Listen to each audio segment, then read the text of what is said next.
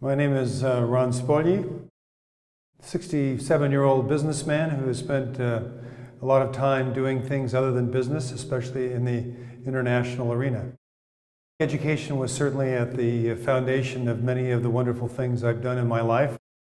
The most difficult crisis I faced when I had difficulty in my career was to not lose confidence, to think positively about the situation. The challenges that one faces, ultimately when you get through them, can make you a much better person than you were before them.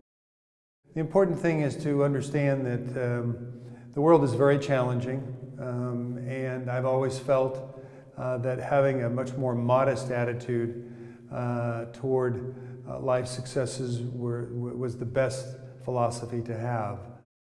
Not to feel risk averse, to feel comfortable that if one is not successful, one can try again.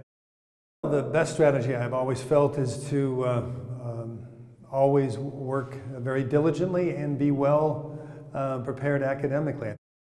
The practice of business is changing dramatically, and as a result, both the teaching of business is changing. An international component as the world has become much smaller. I think we're in an era of very profound changes in how the fundamentals of business are taught, and I think that's a very enriching opportunity for young people.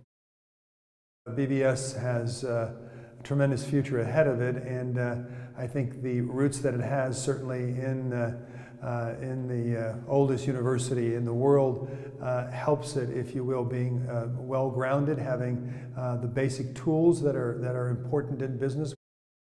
There are many new areas that have to do with the digital economy, have certainly to do with innovation, have to do with entrepreneurship, and I think BBS is also thinking about those things in a very creative, very intelligent way. So I think at BBS one gets not only the benefits of a traditional foundation, but also some of the newest approaches to the teaching of business as well.